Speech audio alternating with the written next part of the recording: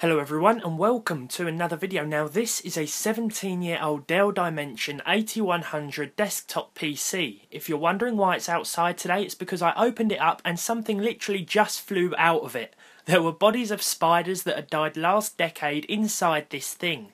I picked this up as part of a 3PC bundle for about £8 or $10, and unfortunately it's not worth upgrading due to the socket 423 CPU and the custom sized Dell motherboard. But is it still usable in its current state?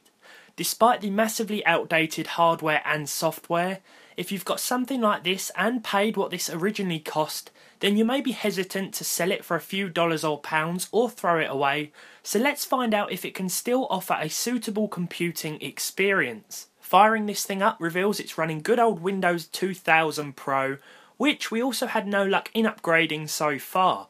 I think Windows 7 may be supported, but the DVD drive doesn't work to boot an installation disk from, and trying to upgrade to XP first so that we could go on to 7 and then try and attempt 10 failed as well. So looks like we're stuck with the same software too. Spec wise, we've got a 1.3 GHz Pentium 4 CPU, GeForce MX 400 GPU, as well as 128 MB of RAM and a 40 GB hard drive.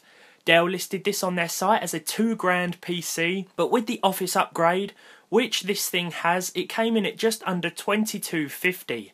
Speaking of which, opening up our installation of Office 2000, and you're greeted with this memorable and annoying little paperclip thing. We've also got PaintShop Pro, which is fun to play around with here, but my brief stint of professionally editing this stock photo was rather rudely interrupted when I was informed that my Norton subscription had expired and that I should renew and upgrade it to Norton 2005.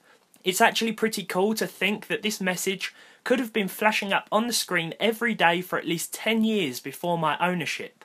So we managed to record directly off the screen here, but I apologise if it's a bit laggy and that it only works with 16 colours.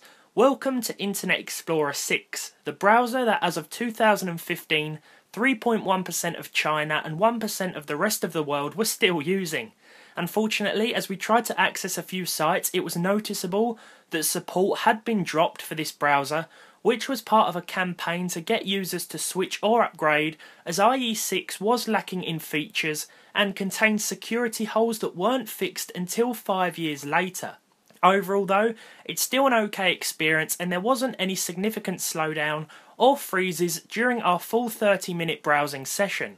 The only issue is of course that support for Windows 2000 ended in 2010 and you'll feel pretty vulnerable online. It's like dancing through a minefield on all fours or eating uncooked chicken. Okay, maybe not quite, but using this old OS feels like you're the only one in a ghost town. It was once full and thriving, and now you're looking at relics that reflect what this once was. There are even some old phone numbers left in the Notepad program. On a slightly happier note though, older games are more than playable. San Andreas at 640 by 480 runs great with the low settings, and it's a lot like playing the PlayStation 2 version if you've ever played that and want something to compare it to. Still a great experience. Far Cry, the original, also ran well at 800 by 600.